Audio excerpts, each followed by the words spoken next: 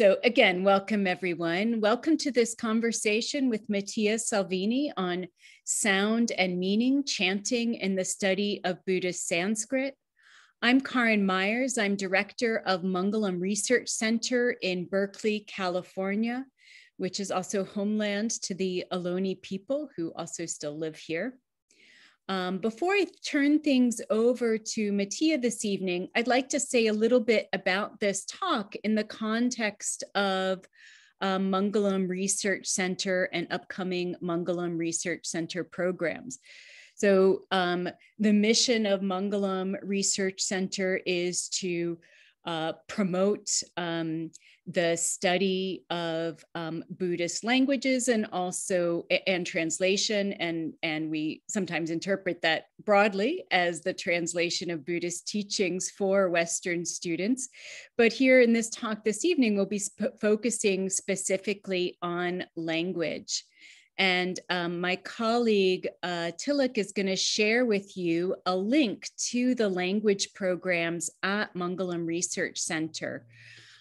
Actually, the inspiration for this talk, inviting Mattia to come this evening, is also the inspiration behind our upcoming Sanskrit course. And so years ago, I taught at Rangjung Yeshe Institute in Nepal at the Center for Buddhist Studies there. And Mattia had been there several years earlier teaching Sanskrit. And when Mattia came to visit, I was talking with him about his project of using Buddhist language and especially chanting to Buddhist vocabulary, Buddhist texts to study Sanskrit, because I and many people who've studied Sanskrit in the West, it's often through Hindu materials. And for those of us who are in Buddhist studies, it's a real treat to get to learn the language through, Buddhist materials right away, rather than waiting till year 2, 3, 4 until we get to read some Buddhist texts in my case. So in any case, that was the inspiration for our upcoming Sanskrit course, where we'll be using materials designed by Mattia, emphasizing Buddhist vocabulary and also chanting. And that should be in the link that Tilak shared. And that will start on September 6th, and it will be 12 weeks in the fall.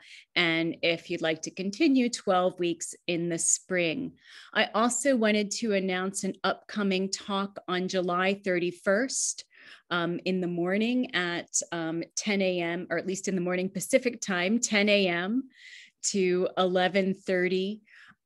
There'll be a talk with Ligaya Lugli on computing the Dharma, new tools to explore Buddhist Sanskrit literature. So Ligaya has been working for several years at the Buddhist translation workbench at Mangalam Research Center, developing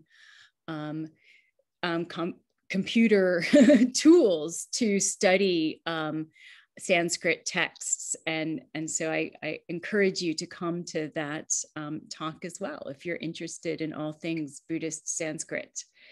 So let me and I'll let you know a little bit about the format for this evening. So after I turn things over to Mattia, he'll be speaking for about 30 minutes, and then we'll have all of the rest of the time until 7:30 p.m.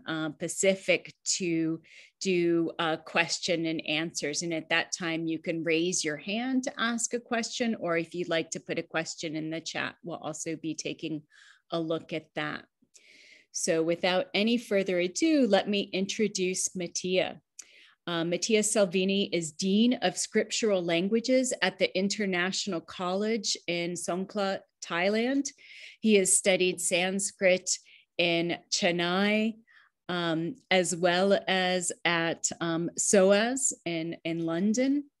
And his main research interests are Buddhist philosophy as expressed in Sanskrit, especially Madhyamaka philosophy, the relationship between philosophy and grammar, the relationship between different Indian Buddhist schools, Buddhist sutras in Sanskrit and Tibetan, and Buddhist poetry. While staying in India and Nepal, Mattia had the opportunity to study with Professor Ram Shankar Tripathi in Sarnath, and several Tibetan Buddhist masters, especially Ayang Rinpoche, Lama Gelong Tsultrim Gyaltsen, and Lama Rinchen Punsok. So welcome, Mattia. We're so pleased to have you this evening, and I might need to ask you to unmute yourself. Thank you, Karen. Thank you very much for the very nice introduction, and thank you to Mangalam Center. I'm very happy to give this talk at Mangalam. I should mention before I start with anything further that we have a connection which starts from when I was a child, in a way, because, or maybe even before I was born, because Tripathi Guruji knew Tartan Tulku Rinpoche quite well. And I believe he actually visited at some point California. That's what Sanjoy was reminding me of. And indeed, although his name was Rama, he's the one who told me once, when you teach Sanskrit and you write your own grammar, instead of Ramaha, Rama, or Ramaha, put Buddhaha, Buddha, Buddhaha. So somehow he instilled part of the initial idea. And that's what I did. I had in the beginning Ramaha, Rama, or Ramaha, because that's how I myself had learned. But then I changed it. And slowly I made my grammar more and more Buddhist in terms of examples. Not entirely, like there's elements which are not just from the Buddhist traditions, but I decided that rather than using this Rama Bhakta kind of framework, I could use Buddha type of framework. So this is some kind of link, apart from the fact that, yes, we have this link through Ranjung Yeshe and through Sarnath and through Soas, because I happen to have met Ligeia twice in Sarnath and in Soas. So somehow this seems to be a very good Pratitya Samutpada. So as you have mentioned, I will talk for about 30 minutes, and then I will be happy to hear questions, because this talk is geared primarily to people who wish to learn Sanskrit and might have certain concerns, certain anxieties even about approaching Sanskrit, especially for the study of Buddhism. Therefore, in the PDF that I am sharing, I have numbered most of my points so that if anyone has a doubt or a question related to a part of the talk, they could note the number of that point, and it will make it easier for me to go back to it if necessary. So now what you see is the letter A, is the representation of the letter A in the Ranjana Lipi, and much of my talk will have to do with the letter A. So let me start with Mangaracharana. Avikalpita sankalpa apratishthita manasa asmriti amasikara niralambanamostu. This is from the Jnanalokalankara Sutra, the ornament of the light of awareness. And this is Manjushri's praise to the Buddha. And you can see the letter A appearing here 4 times at very crucial junctions. And this is very important word, manasikara, which I will get back to in a later part of the talk. I will not even explain exactly what this means. And I will explain why I'm not explaining it in a way during the talk itself. Another famous Mangalacharana, Anirodham Anutpadam, Anupshedam Ashashvatam, Anekartam Ananartham, Anagamam Anirgamam, Yapratitya Samutpadam, Prapanchopashamam Shivam, Deshayamasa Sambuddhastam Vande Vadatam Param. So this is from the Mula Madhyamaka Karika. It's the Mangala Acharan of the Mula Madhyamaka Karika, where rather remarkably, the first 8 words all start with the letter A, and they're all negations. So is there something special about the letter A? Yes, I think so.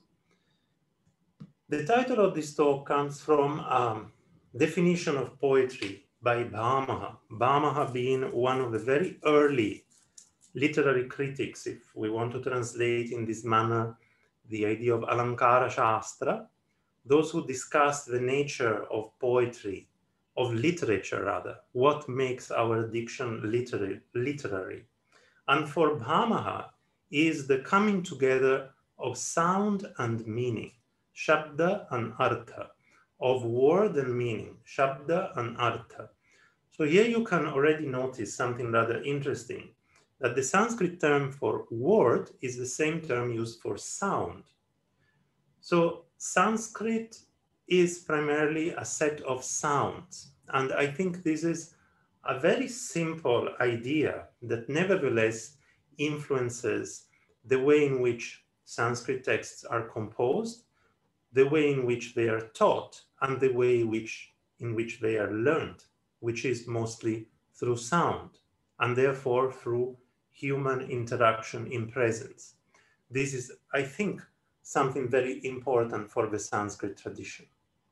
So this rather simple definition tells us something which I think is quite profound, that literature is, brings very close the sound and the meaning. When we are able to use the appropriate sounds to convey the appropriate meaning, even through their suggestive qualities, their musical qualities, that's where we go from ordinary diction towards something literary. So although this is a rather simple definition, I think it has ample ramifications, and it can help us better appreciate what we read. And as an example of an echo of this type of definition and idea, rather than going to the usual Vagartha Viva Samprikta of Kalidasa, we can actually look at Dharmakirti. There's a rather beautiful verse by Dharmakirti, this verse that you see now on the screen. Shailair bandayati sma vanara hritair valmiki rambhonidim vyasa partashareistatapi tayor atyuktirudbhavyate bhagarthau chatuladhrita vivatatapyasman nibhandamnayam loko dushaitum prasarita mukhastubhyam pratishthe namaha. What is this about? I will not explain clearly the whole verse, but I will just point out, he's saying something a little funny. So what he's saying is, look at what Valmiki did. We were talking about the Ramayana earlier, implicitly. Well, Valmiki, he put rocks, like stones on the ocean. That too, these rocks were brought by monkeys. And Vyasa in the Mahabharata did something similar with the arrows of Partha. So they covered the ocean in rocks and they covered the ocean in arrows, and yet nobody points out that they said something too much. On the other hand, in my case, word and meaning are tuladratau iva, as if placed on a perfect scale. They're perfectly balanced. And yet the word criticizes what I write. O fame, I bow to you, homage to you. So he's complaining that these famous poets, they all exaggerate. I write in a very balanced manner in respect to both word and meaning, and yet they criticize me instead of criticizing them. And of course, it's kind of a joke because it doesn't really mean to criticize Valmiki and Vyasa, but the emphasis is on this balance of word and meaning, even in this particular verse. I should add that if you happen to go to Rameshwara in Tamil Nadu, you will find that there is a temple where they do show you the rocks floating on water, and those are the rocks used for the purpose of building the famous bridge to Lanka. Okay, so that was a bit of Sanskrit explained very rapidly, and just to give you some sense of familiarity with the sounds. These are the main points that I would like to introduce as kind of what I would have liked to hear, and I didn't hear that much maybe when I was a beginner Sanskrit student at the very, very beginning, what would have helped me to know. So that I'm thinking of prospective students, what they might find to be some doubts, something that they're not used to do. So first point, don't think that every time you read something, you need to straight away understand every detail. Now, this might sound like obvious, but I've noticed that many students panic when they're unable to follow what is going on in a text. Now, one of the first times, maybe my very first class in my college in Chennai was on Kumara Sambhava, so a text by Karidasa. And I had just studied Sanskrit on my own for 1 year. I had never been to India. And in South India, they happen to pronounce Sanskrit very rapidly. So basically, I sat in the class, our teacher recited a verse, gave a generic explanation, and that was it. That's it. So for me, in terms of understanding what was going on in the sentence, was about 0 to 0.5%. But they told me from the beginning, don't worry about it. Just get the general sense of the verse, repeat it a few times, slowly the sound and the meaning will come together. And I think this is a very basic point for Sanskrit learning, trying to aim at gaining familiarity in the beginning, rather than trying to sort out every single detail.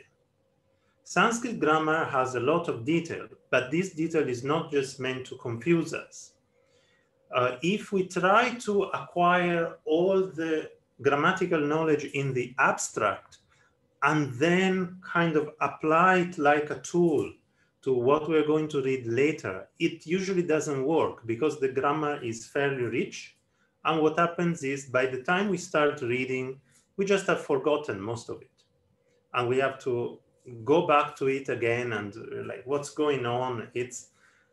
And it's a bit like swimming. Like when we swim, maybe we learn some very basic thing and then we start going in the water. We don't try to get all the movement of all the possible styles of swimming perfectly outside of the water and only then jump into the water. That simply doesn't work very well.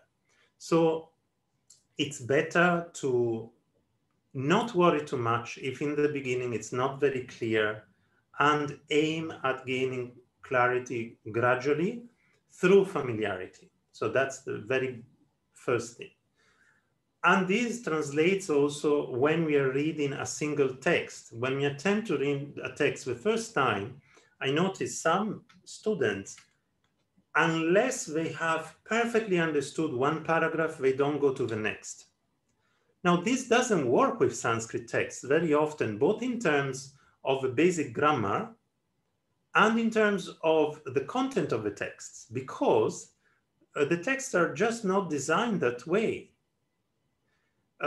It's so obvious. Like when we read even, let's say, the Abhidharma Kosha, we will not understand what is asrava until much later in the text, and yet is one of the very first things that it is introduced.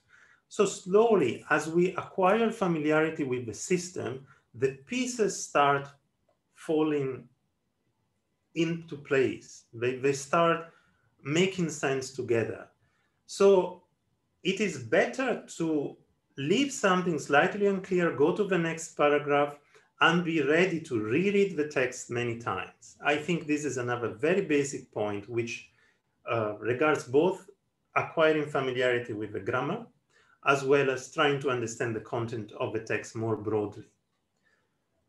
Now, in respect to chanting, which is one of the main topics today, basic point, don't ever try to memorize. Am I saying that we should not memorize? No, that's not what I mean.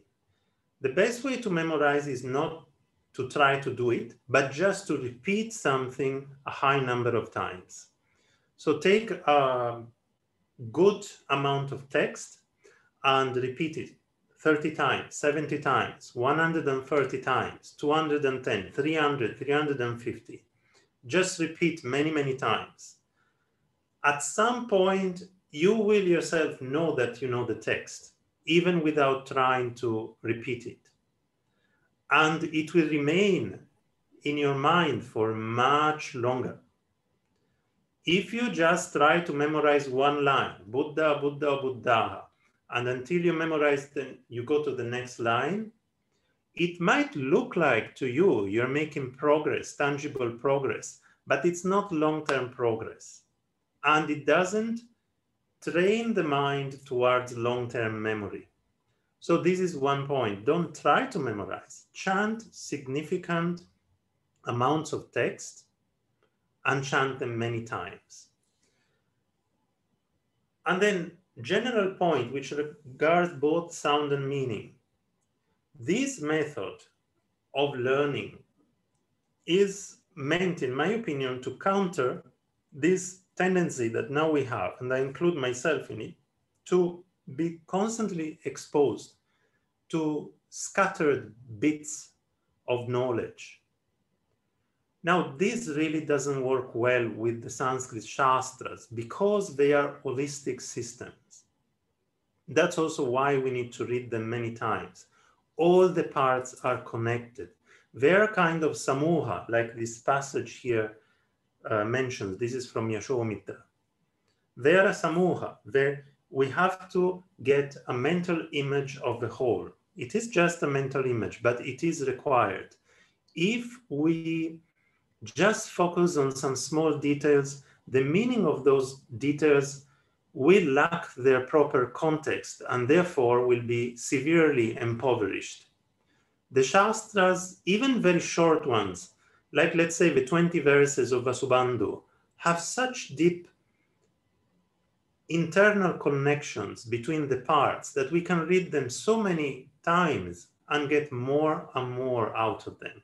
So in that sense, get into this mentality that these are holistic systems of learning, that all the parts are connected. This requires an investment of time and effort and long-term reflection. I think this is also quite important. Now, I would like to show you a quote that very timely Professor Skilling sent me, knowing that I was giving this talk. He just wrote some thoughts about it. And he was saying that he tells students to just read.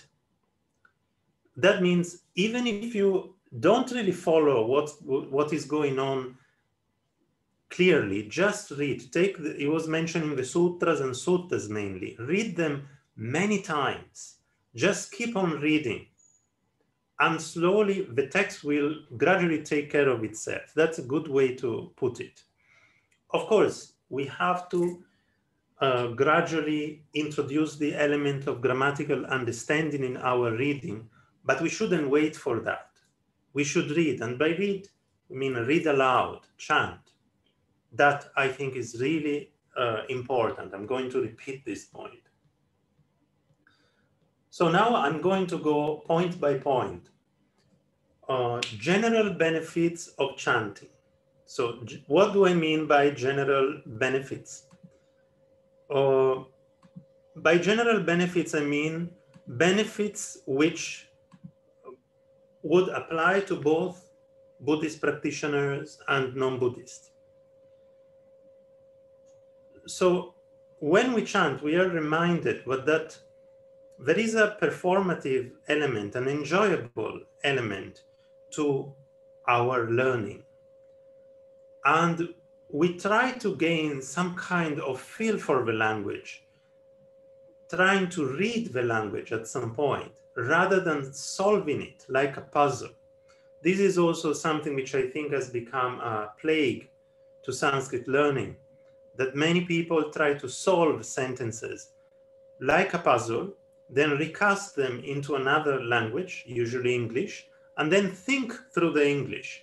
That means they never really read Sanskrit. They just solve it like a problem, like an obstacle even, towards the meaning. Sanskrit is not what discloses the meaning, but rather it's like an obstacle to be kind of demolished so that we can reach the meaning. That is a completely wrong approach, in my opinion. And if that's the approach, then better just not learn another language. Since when we get to the translation, we should already have understood the meaning, the overall meaning. That really is quite important. And regarding music, there is a musical element to chanting. Of course, there is this point of Vinaya, monks should not really sing. And where is really the dividing line? Well, monks definitely are allowed to chant. There is probably a way to kind of understand intuitively what qualifies as chanting and what qualifies as music. I think we can kind of understand it. If I say, Evam maya shrutam ekasmin samaye bhagavan rajagrihe, this would be chanting. If we go through a very decorative way of singing, Evam maya shrutam, and we go on like this, maybe we go towards music. However, chanting is not a problem. And chanting was valued even at the time of Nalanda. There's a very beautiful section of I Ching travelogue where it describes the method of chanting that they used in India. It's really something quite inspiring, and I would encourage everyone to read it. Also, I noticed that Trent Walker is participating. Thank you for joining. I would recommend you a talk that he recently gave on musical aspects of chanting and Buddhist recitation. I think that actually, for those people who have some love of music, is very inspiring. And so I will not elaborate, but I would recommend you to have a look at his talk. Now, again, going back to Shastras as holistic systems, how does chanting help us understand the nature of the texts? Well, the first thing I would like to say is if you chant, you will see it, but of course, that's not much of an explanation. But there is an element of memory that is very important in the Sanskrit text. So just the structure of root text and commentary gives you an idea of this. Now we often are presented with the root text and commentary together, but if we were to look at manuscripts, you will notice that the root text is often not there. It is assumed that we already know it. So when we read the commentary, it is really quite different of an experience if we already have much of the root text in our memory, because we can also follow much more easily when the commentator is offering a cross-reference to a different part of the text, and we have already a kind of overall image of where the text is going, which happens to be very precious for these texts which refer to themselves so often. So chanting has this quality of giving us this general overall image of the text, overall mental image of the structure of the text. And of course, it allows us to reflect on the text throughout the day. If we have the text in our memory, of course, whatever we're doing, some ideas from the text might come back to our mind and allow us to reflect on the text. And of course, this will help us both with the Shabda and with the Artha. We will acquire vocabulary and bring it close to the meaning intended by those Shastras. Also, something banal but of extraordinary importance, even for textual criticism, recognizing verses. Now, if you read in a manuscript, the verse is not graphically presented as a verse, But if you have chanted quite a bit of verses, you will see it immediately. And meter is very often important to establish a preferred reading. So even in there is a slight orthographical irregularity in the very first verse that I recited today, Amanasikara. But that can be made sense of quite easily, I believe, if we take into account meter. So if somebody looked at it and thought, oh, what's going on with that long E? Then they can consider the meter, and that will be immediately recognizable when someone has familiarity with meter. And this kind of thing happens quite often. It's also especially important in Buddhist texts because, as you know, especially the Gatha sections of Mahayana sutras have certain irregularities, which have been called Buddhist hybrid Sanskrit. I don't like that term, I don't use it, but nevertheless, there are these irregularities, and meter allows us to often understand when it is the case to correct or amend the text, or when that kind of orthography is really intended. So in that respect, I feel that it is very important. Apart from the musical element, because of course meter is, we can understand meter as being the same as tala in the musical systems. It's like the rhythmic scansion of the language. So it really does help to get a feel for Sanskrit, where long and short syllables or long and short letters are so crucial. Oh, okay. I have 5 minutes. I've been a little bit slow. The role of memory and mindfulness in understanding. Well, I have kind of touched upon it. It's because of the nature of the text. Being able to remain mindful of what one is studying throughout the day and being able to remember different parts of the text while reading other parts is going to be so helpful with the Sanskrit Shastras. Now, a point that might sound political, but is not, decolonization. What do I mean by that? I mean it as a metaphor, which is using Buddhist thought not as something at the periphery of our mind from which to get resources to be used from a different mental center, but rather placing it within the center of our intellectual life. And to do that, I think that partly our didactic habits have to change, have to be more attuned and geared towards studying Buddhist texts and respecting their intended didactics. And this can also be summarized through the word sahridaya, which is a word used in Alankara Shastra, which means having a similar heart, having a similar mind as the author.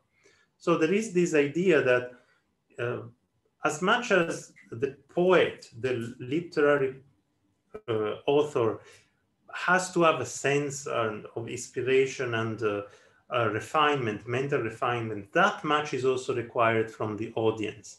So many of the texts on Alankara Shastra are not just meant for poets to write their poetry more effectively, but they're meant for the audience to be able to refine one's mind and become more attuned to the diction of the texts. And I think this should be also one of our aims, to become sahridaya with the authors of these texts and gain some kind of inner resonance of their meaning and of their suggestions. Now, benefits for Buddhist practitioners. I've divided them into two. The first ones are for all Buddhist practitioners, and the second one are more specifically Mahayana. Regarding all types of Buddhist practitioners, first, foremost, obvious benefit, merit, punya. So I think all Buddhist traditions will agree that chanting Buddhist texts is a source of merit. These texts are connected to the Buddha's own speech and to the speech of great masters. So in one way or the other, they are accumulation of merit. Smriti and Samadhi. Of course, this type of learning goes already towards focused attention, and therefore it goes towards the development of samadhi. Unlike much of the type of learning that we are bound to be exposed to if we learn in a modern setting, which is a very quick type of conceptual activity and therefore doesn't necessarily help towards samadhi. So doing this kind of learning through chanting will introduce an element which helps our practice of samadhi rather than becoming an obstacle to samadhi. Then the steps of wisdom, of course, you know, there is Shrutamayi, Chintamayi, and Bhavanamayi. So it starts from the wisdom which comes from listening. And here it is described by Shomitra as first step is the first type of wisdom follows the meaning of the Shastra after having heard the Shastra. Shastra Shravanat Tadartham Anusarati. And that's not even yet the Shrutamayi Prajna. After that comes the Shrutamayi Prajna. So the Shrutamayi Prajna, the wisdom which comes from listening, is actually maybe a little higher than what we normally understand it as. So first we follow that meaning, and then we get a certain kind of wisdom just through that.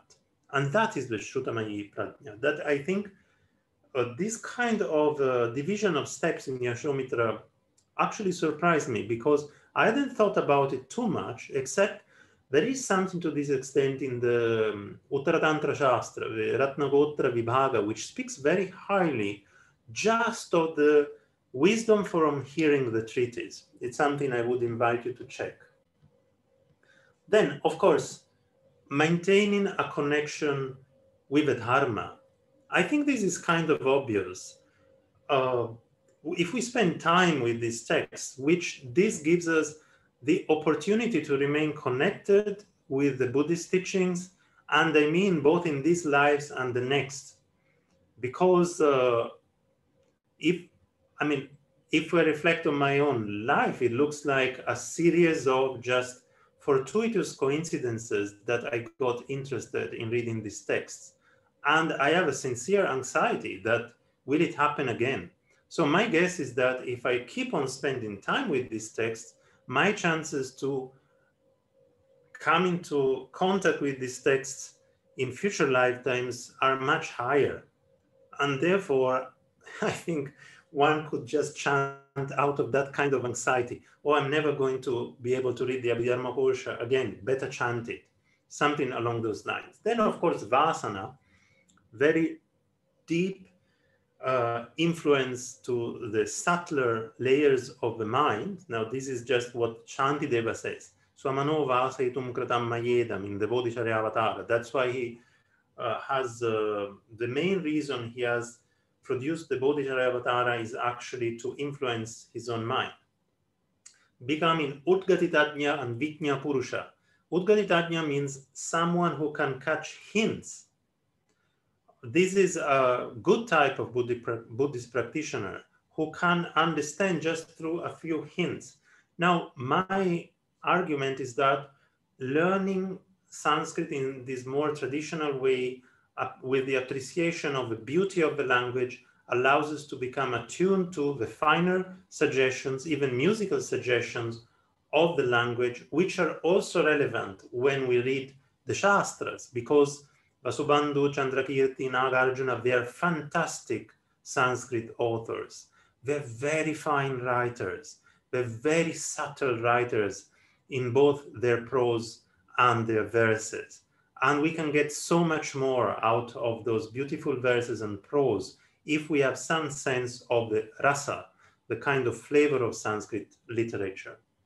Then specific benefits for Mahayana practitioners. I cannot explain this now at length because I'm already late, but I can summarize it with the very first point, which is becoming closer to the meaning of the letter A.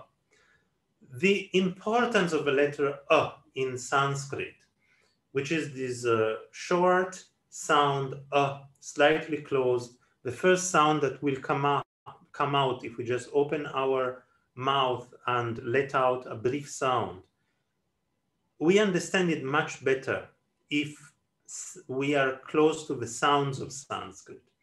And Panini himself starts with his grammar with the letter A and ends it with the letter A. So the first sutra is I, Un, the last sutra is A. So it starts with short A, ends in short A. Who is Panini? Great grammarian. Oh, but he's not Buddhist. Well, not according to the Buddha.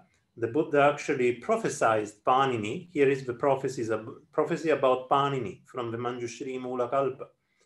Niyatam Shravakatvena. He was a Shravaka. And he was a practitioner of Lokesha, which is Lokesha, and especially a practitioner of the Krodha, Halahala. So very interesting point. We don't associate Sanskrit grammar with Buddhism. I think that's a mistake. Then, of course, the Prajna Paramita in one letter is the letter A.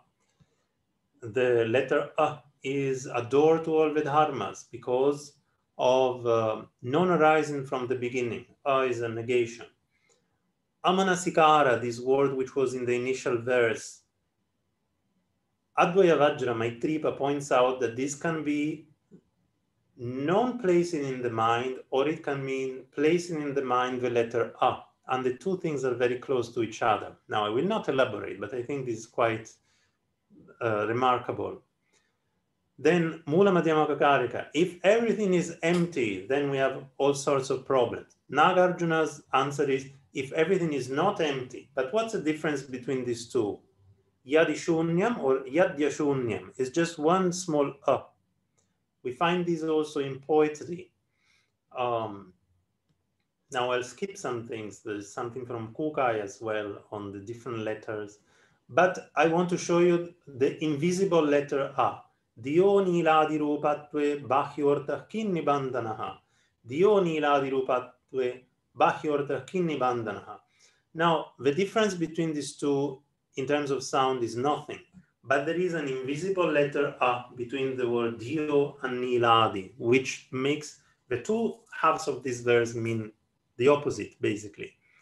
So this is from Dharmakirti. This is something that Buddhist authors really like, even in poetry, to invert things. Either to repeat the same verse with one small change, which makes it inverted in meaning, or just the same verse. I think many of you will know Shanti Deva. If there is a remedy, what's the point of being sad? If there is no remedy, what's the point of being sad?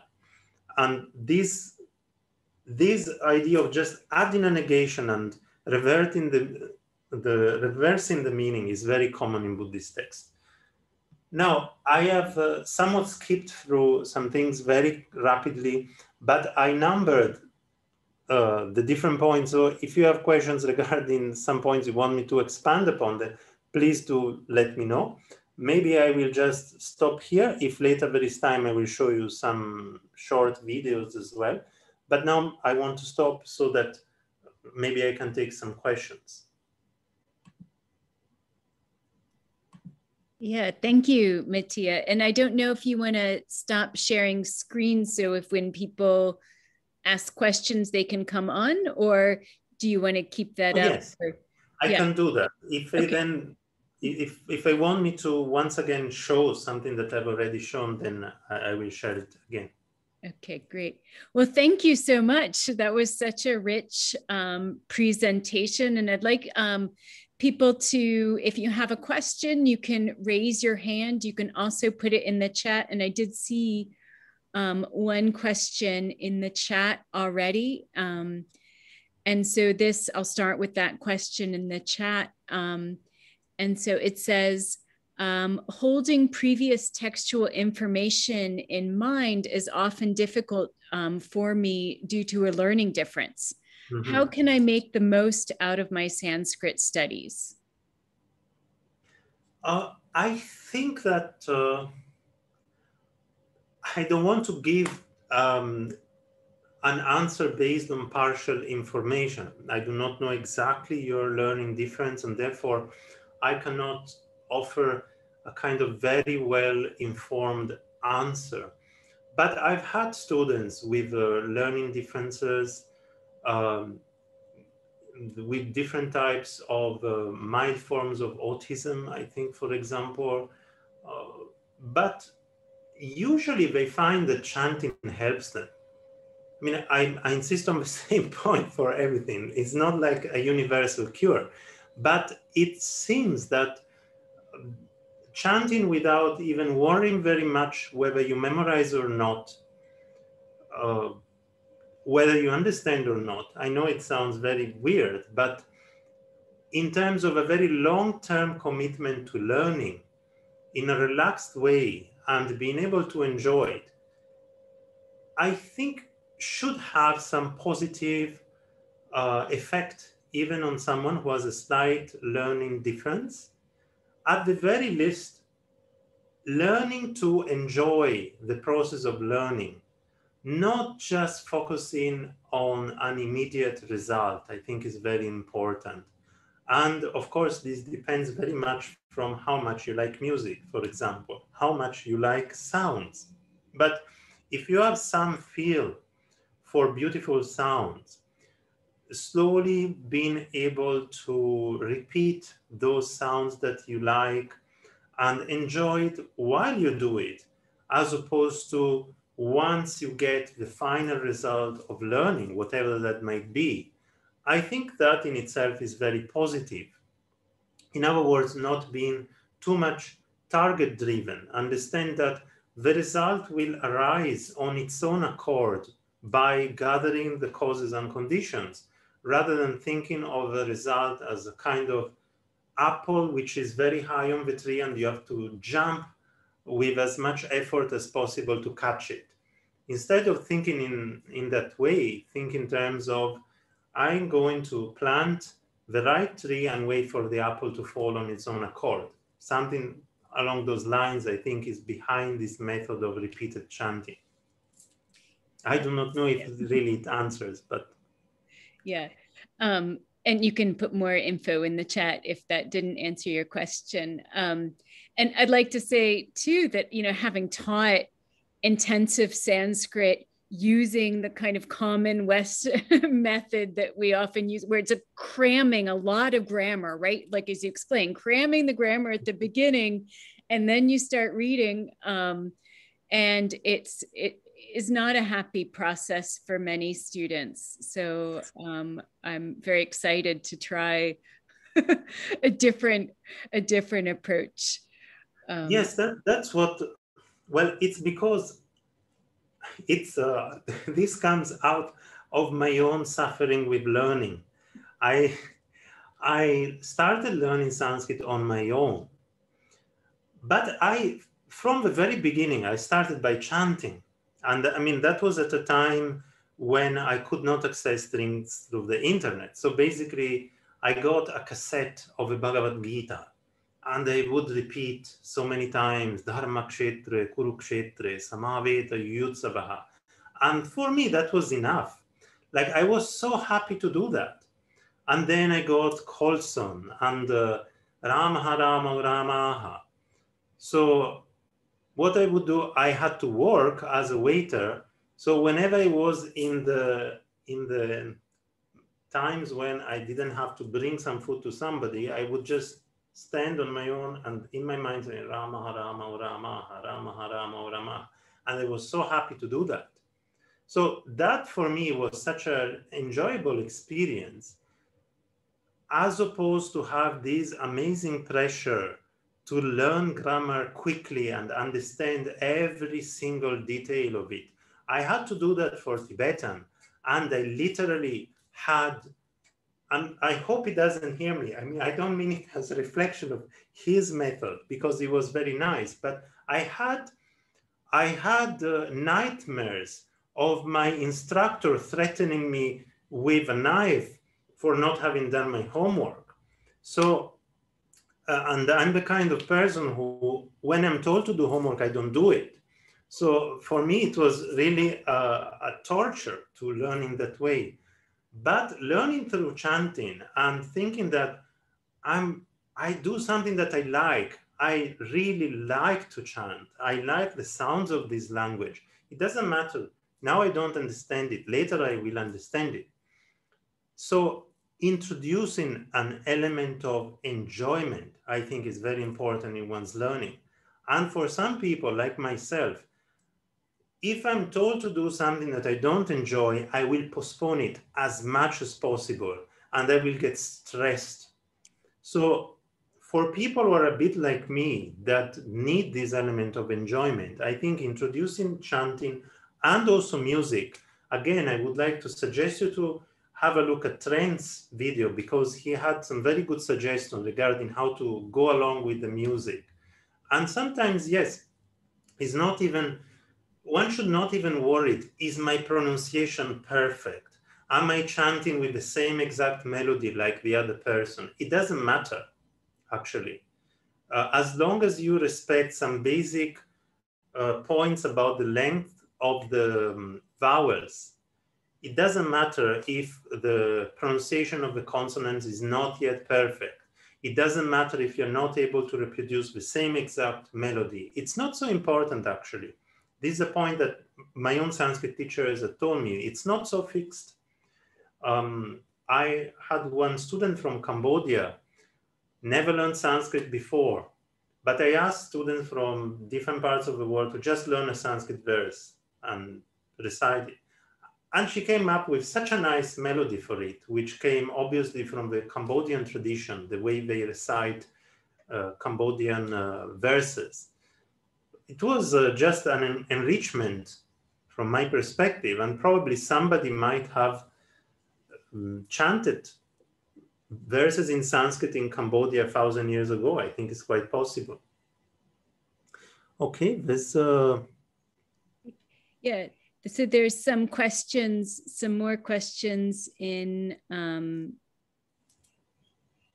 the chat. And one was about there was one about Amanasikara. Yes. And then, yeah, we'll start with that one. And okay, anyone who has a question can also raise your hand and you can just ask it directly. Okay, Amanasikara is a very big topic. I introduced it because Maitripa has this very beautiful argument in a text called Amanasikara Adhara, that we can take this word as nunj, negation, so meaning not placing in the mind any dharma, which basically means the kind of inner freedom that comes from a realization of the emptiness of all the dharmas. And this is discussed also in the Bhavana Krama. So this is, it doesn't mean, as Kamalashila explains, if you try not to think of all the dharmas, just by that, you're thinking of them. So it doesn't mean that. So it's a Mahayana idea connected to the realization of emptiness. But in this reversal, this very beautiful reversal, Maitripa says, well, but it can also mean placing in the mind the letter A. And the paradox is, since the letter A represents selflessness and emptiness and non-arising, the two things are kind of the same. But then it goes more in the context of generation and completion stage in the text. So that part I cannot explain. If you happen to have the appropriate permissions, I would recommend you to study the text, possibly with a master who has the transmission. But there is this idea of Amanasikara, which is not really very common in non-Mahayana Buddhism, although I want to express one exception that I know of, which is there is a great Buddhist master in Thailand. He's a Theravada Buddhist master from the Thai tradition, whom I really respect very much for his insight. And one of the times I went to meet him, he just started giving a teaching on the letter A, to my surprise, because I was not aware of this within this tradition. And I've asked him to record one of such teachings. He has recorded it, so in future maybe I'm trying to get it translated it now. Once it will be translated, I will make it available. So I should correct myself by saying that At least in the oral tradition, it exists also outside of the Mahayana fold. Okay, now there is something from Sanjoy, I think. Can you reflect a little bit about the difference between hybrid Sanskrit and classical Sanskrit? Well, I do not like this terminology very much. I prefer to speak of different registers of Sanskrit. Now, people think that in the Buddhist tradition, there is hybrid Sanskrit, and then you go to so-called Hindu texts. I also don't like this word. And you get this perfectly classical Sanskrit. This is an abysmal simplification because there is something called Arsha Prayoga in general in Sanskrit texts. And this idea of the usage of the rishis is used by both Buddhist and non-Buddhist authors to justify certain irregular usages. Also, there is the idea of Bauddha Prayoga, which is brought up by some Buddhist grammarians. So there's registers of Sanskrit. I think we can think of Sanskrit like a kind of a grammatical idea, a register which appears in what now we might even call different languages. The grammars of Prakrit languages very often are completely derivative from Sanskrit grammars with the addition of certain rules. And Sanskrit and Prakrit, I believe, are mutually comprehensible. It's something you can observe by reading Natakas. In Natakas, different characters speak different languages, but they are mutually comprehensible, just like Sanskrit and Pali for the most. And this I can tell you for my own personal experience. At SOAS, there was one Burmese monk who used to speak Pali. So I used to speak to him in Sanskrit. He would speak to me in Pali, and we would mostly understand each other because the languages are so close. They are really, I'm tempted to say they are different registers of the same language. So from that respect, I think we have to look at what has been called Buddhist hybrid Sanskrit also from that perspective.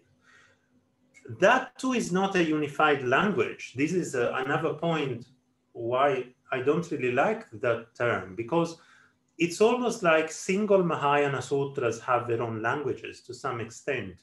If you look at the Samadhi-Raja Sutra, it will be a little bit different from looking at certain irregularities found in the Prajnaparamita, the Ratnaguna Sanchayagata, etc. So that term is something I would take with some caution and keep in mind that it refers to a spectrum of languages. Now, one point that I made earlier is that chanting will help us follow that particular register of Sanskrit, because sometimes it will help us understand whether this is an intended irregularity or whether this is something that we want to amend in the text, because we have this problem that texts are not transmitted so regularly or so perfectly, which, I mean, is not a huge problem actually from my own perspective. But in any case, it means that very often we have to reflect whether something has gone wrong with the text, and we might have to decide to make some small changes. So yeah, I do not know whether this answers your question, Sanjoy. I think you just asked. Thank you very much, Ajahn. Yeah, you're muted. Okay. You mentioned that we should see a lecture or read a paper on the nature of music and meaning. What was the name of the author? Trent Walker. Oh, yeah. And he shared that in a link to a lecture. Oh, thank you. Yeah. Thank you. Yes, I really recommend that. Okay, here is the video. Yeah. Thanks, I think the next question is about, there's one about Visarga and also one about monastic learning, which I think would be especially interesting. Yeah. Okay, yes. There are some sounds that are not pronounced in the same way in different parts of South Asia. One of them is Visarga. So the pronunciation I'm most accustomed to is to pronounce Visarga as a slight repetition of the last vowel sounds that precedes it. So for example, Buddha. There are some who pronounce it much more lightly, like Buddha. I prefer the first method, although there is the exception of the Upadmaniya and Jihwamuliya. So when Kaka and Papa follow, I would pronounce as Buddha Kadati or Buddha Pibati. So the H and F sound also are present, but that actually is regarded to be optional by many Sanskritists. And so I have friends from Nepal who follow that optionally. I know other people who don't follow it at all. So, but my own preference is generally to follow that method. That's the way I was taught. And to pronounce the Visarga, even with this kind of echo, vowel echo, because it seems to me clearer and easier to follow. Now, regarding the R sound, again, there's some differences. In some parts of India, it is pronounced almost like Ri. In some parts of India, like Ru. In Sri Lanka also is close to Ru. But I learned it as R and R, and that's a pronunciation I follow. However, we should be aware that there are certain regional variations in the pronunciation of Sanskrit. Again, I don't think it's a very big problem because they are usually mutually comprehensible.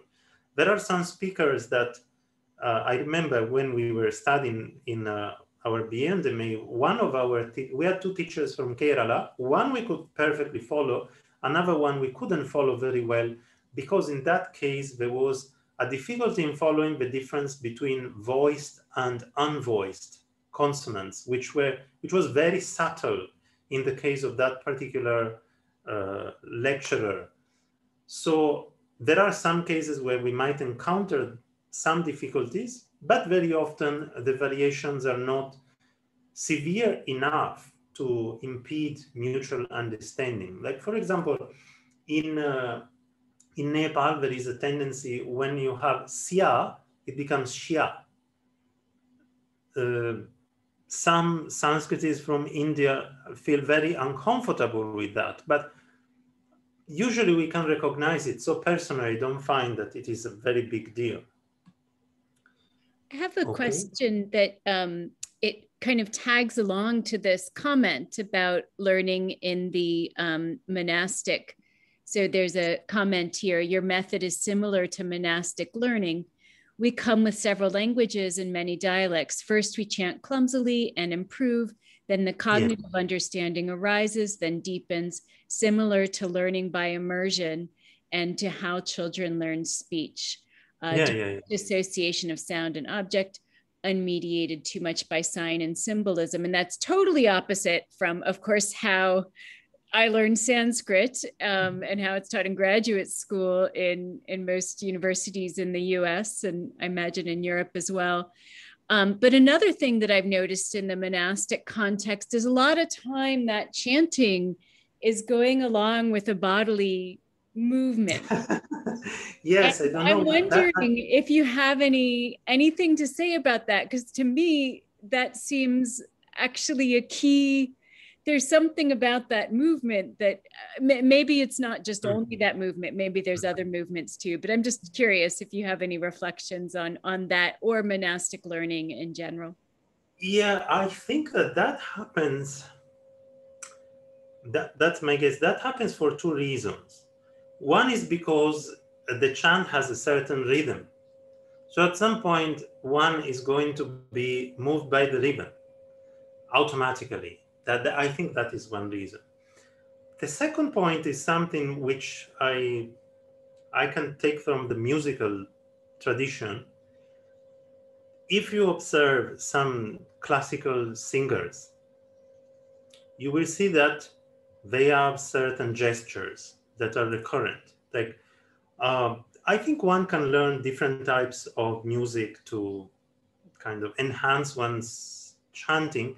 I personally have decided to focus on one tradition called Drupad, which is a kind of maybe in some ways it retains the most archaic aspects of South Asian music. And in that tradition, there is also some attention to mudra. So for example, when singing, keeping the hand like this, or sometimes you see that when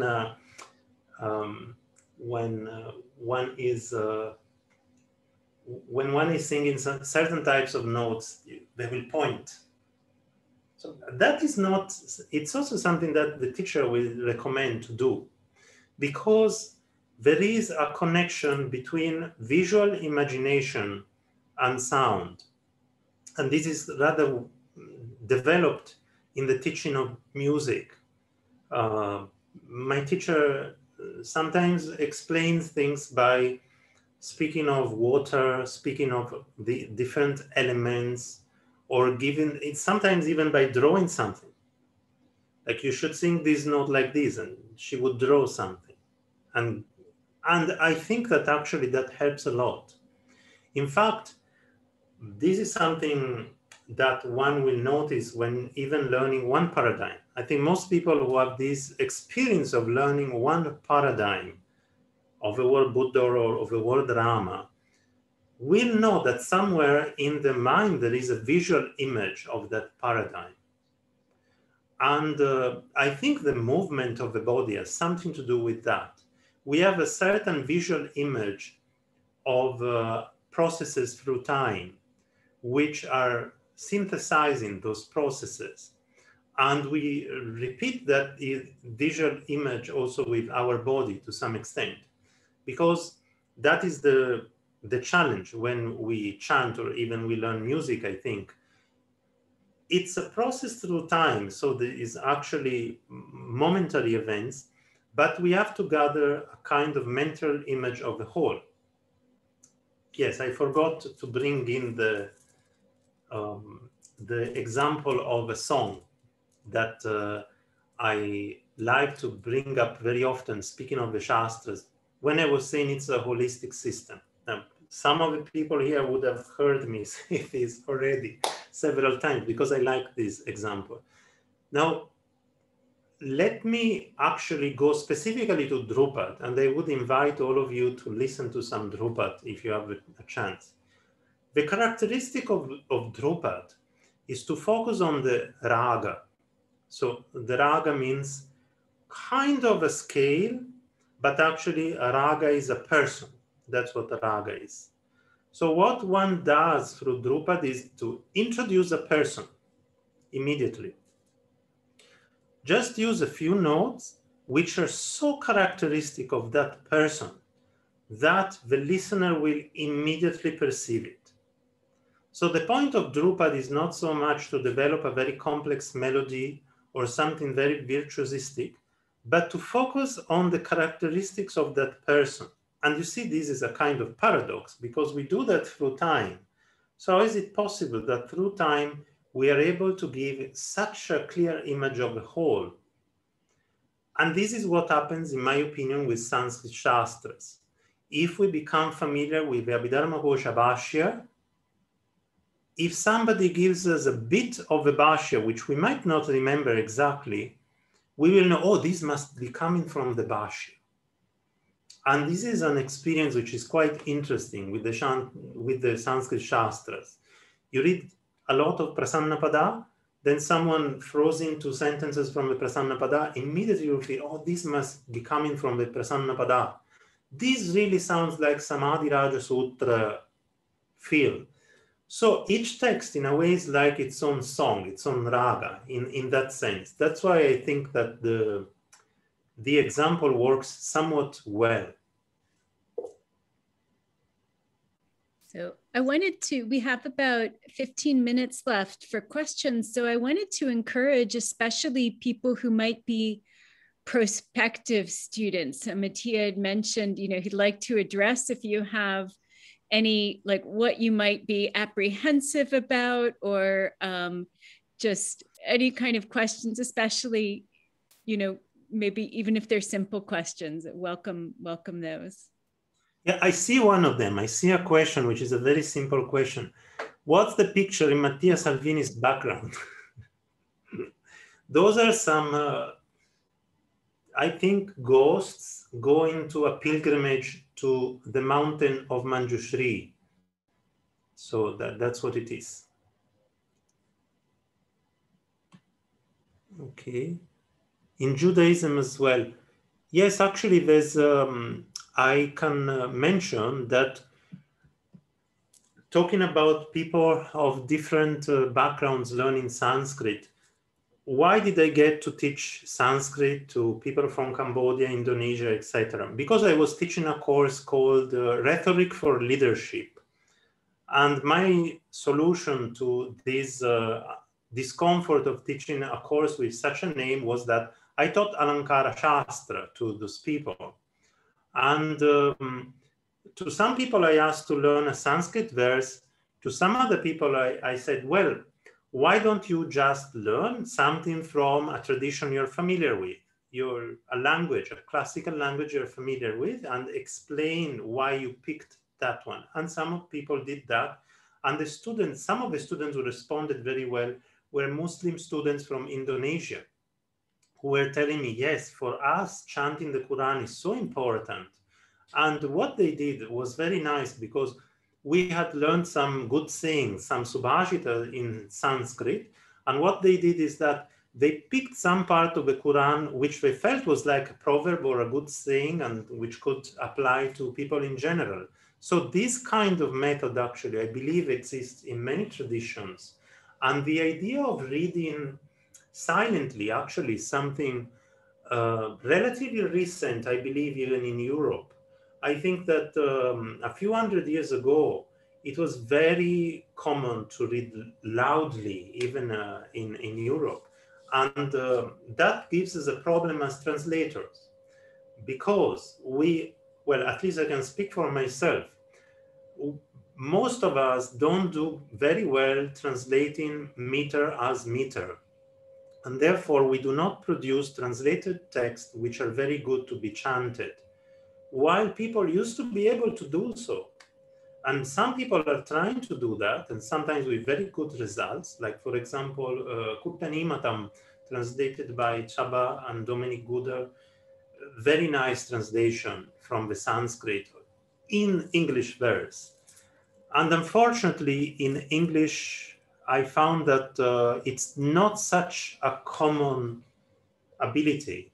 I'm disappointed in myself for not being able to do that much, and I would like to improve on it, but I think chanting English also is good. There's a couple in the frame of, yes, sorry? Oh, sorry. I was just, you're looking at them maybe. I was going to say there's a couple questions about resources for studying Sanskrit online.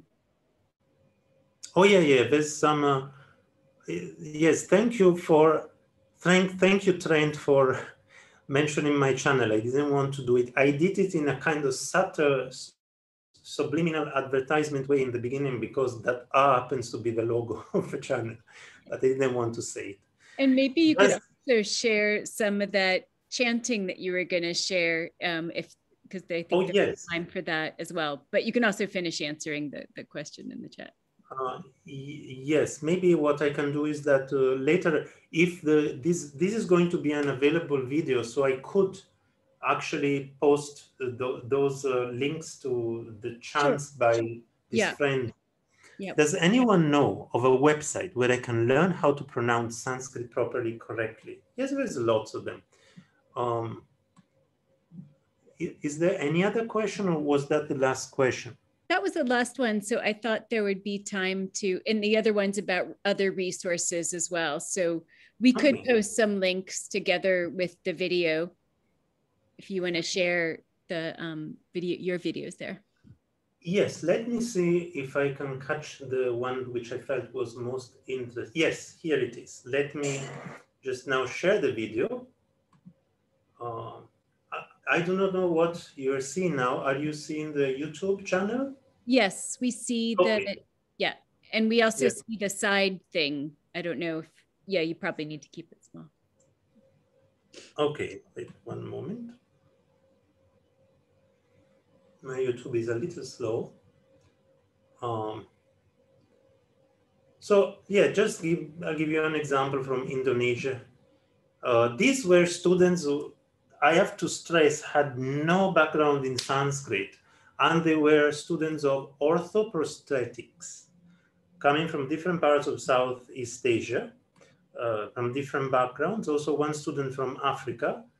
And I asked them, what is your favorite Sanskrit verse? And each of them had to chant a verse and tell us why it's interesting. This reason, so here's an example. I would like to present the verse that I'm so interested with it. Okay.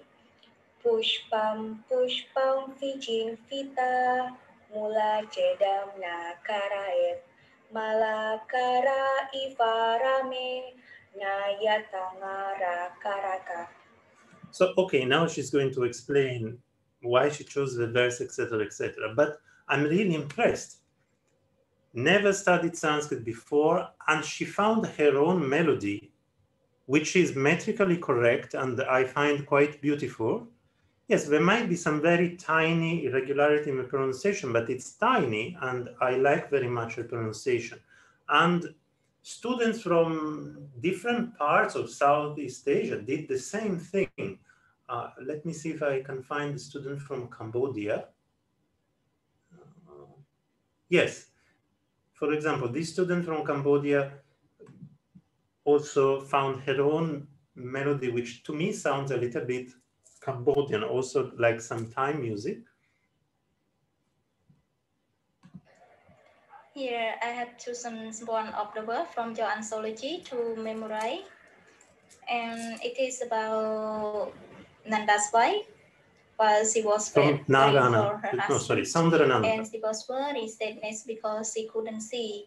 He returned as his promise. So let me start now.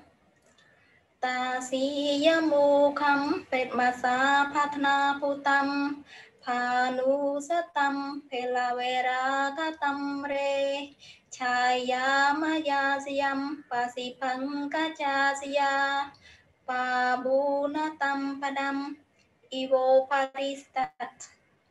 So again, some irregularities, but I think sounds very nice. She came up with her own melody and kept the regularity of the rhythm. So this is something that anyone, even with no background in Sanskrit, can do. It's also a little bit creative. And this is what I would encourage Sanskrit students to do. Find some text that you like and find a way that you're comfortable, that respects the basic features of the text, the basic rhythmic features of the text, but at the same time, do not worry too much. If the melody is not identical to what the instructor has to offer, it's not really a problem. So I have maybe another video that I could show from China, and I would like to show it because I found that some Chinese friends sometimes are a little bit worried about their pronunciation and their ability to reproduce Sanskrit well. And I can say that I have lots of students in Taiwan and China, and they're so good. They are very disciplined, and they're very good in pronouncing Sanskrit. Now he's talking in Sanskrit. This is a tribute to Professor Ramshankar Tripathi.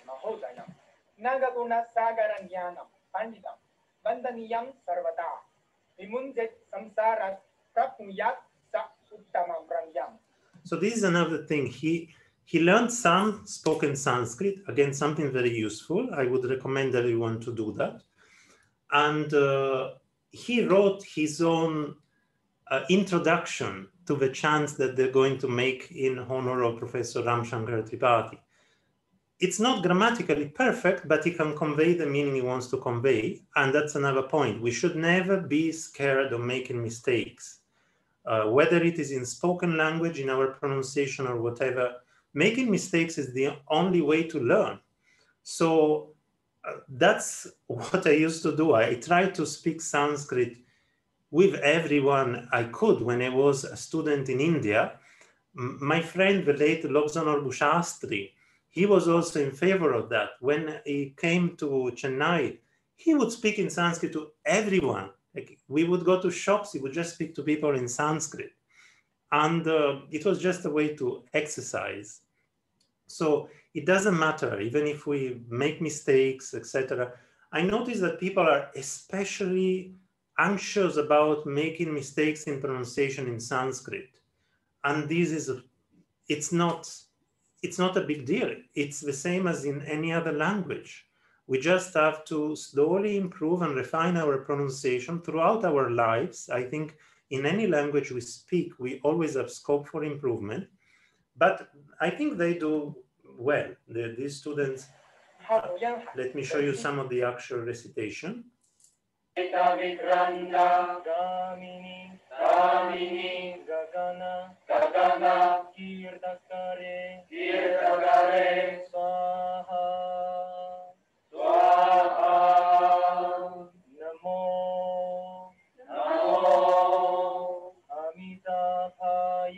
Amitabhaya, Tathagataya, So you see, I think that the pronunciation is rather clear. Also very nicely chanted in unison. Oh, sorry. So I would recommend anyone who wants to learn Sanskrit to try going in this direction of including chant as much as possible, and the rest will develop somewhat naturally.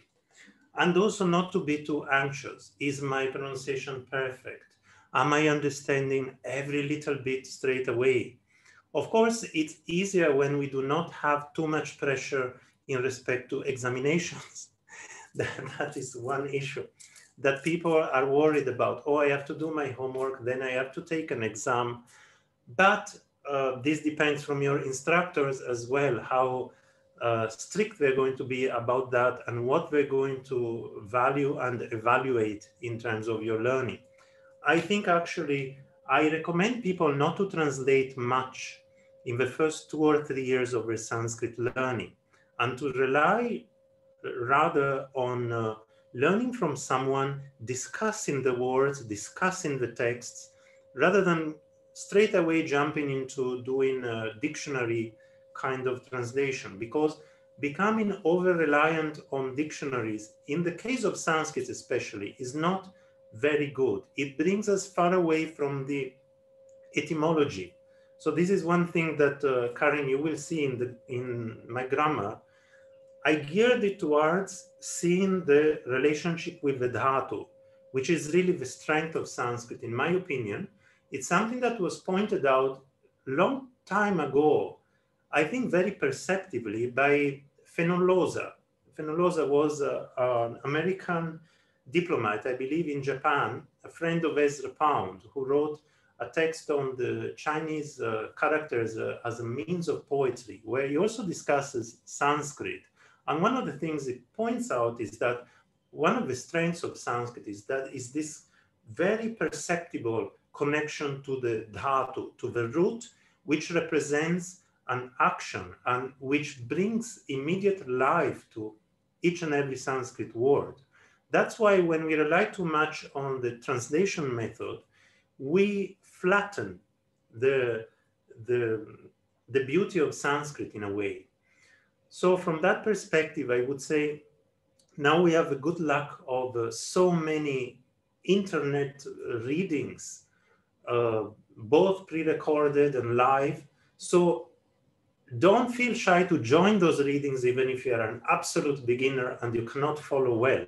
Follow as many readings as you can, be exposed to the language as much as you can, and this will be a more natural way to become acquainted with Sanskrit. Okay, yeah. Is there any other question? Yeah, there's a question in the chat here about spoken Sanskrit. I mean, yeah. talked a little bit about spoken Sanskrit, but places in India where their whole villages will speak Sanskrit.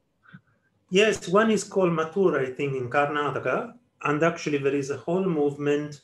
I think it's very good and it's very useful. I learned to speak Sanskrit to some extent. I used to speak with Professor Ramshankar Tripathi because my Hindi is very bad. I find Hindi much more difficult than Sanskrit. And so we used to communicate in Sanskrit and with a few other people as well.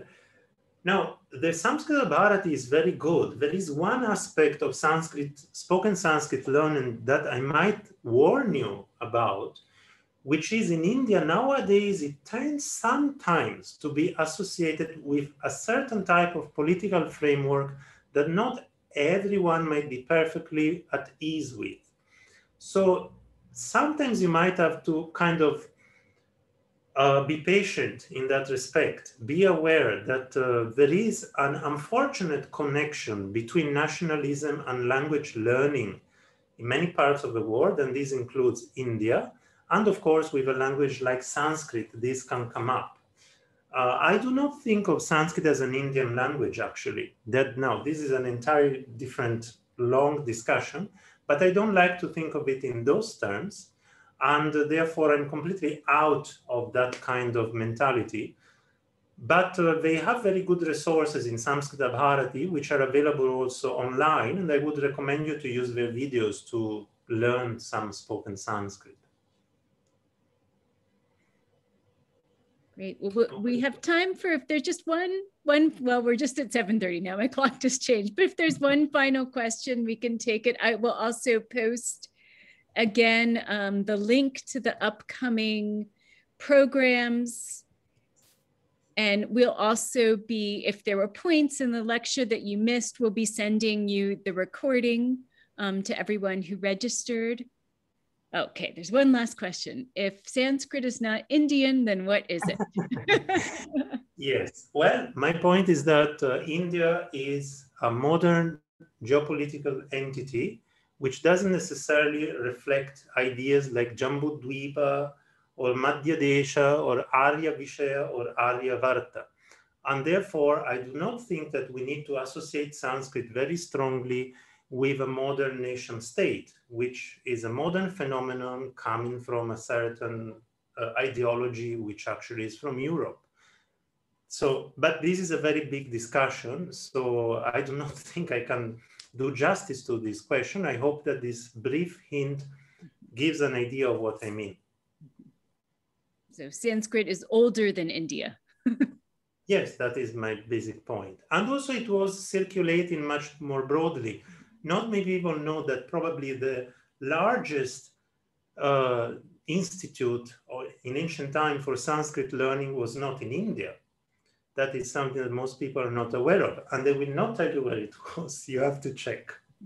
Most people think of Nalanda, but there was another place which apparently was much larger. And that area produced very great Sanskritists. We have at least one very beautiful work from that area. So I will not tell you, you have to check. Okay, to be continued. So thank you so much, Mattia. Thank you everyone for attending. Nice to see some of you. Nice to see you, Philippe. Thank you. So, yeah, great. See you all later. Bye.